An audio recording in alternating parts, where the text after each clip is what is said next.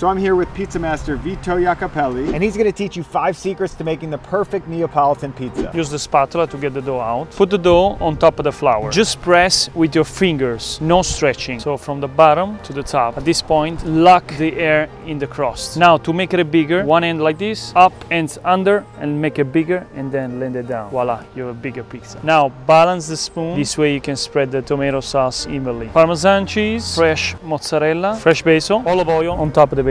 Pinch it and peel under. Move it a little bit to make sure it's not sticky into the Ooni oven.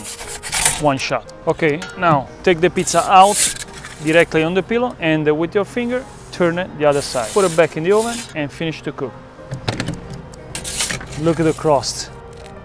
Soft and crunchy in the same time. Now let's check the crust out. This is what we're looking for. Empty pocket. It's light at the same time. It's a masterpiece. Restaurant dark on a pizza. Art. It's art.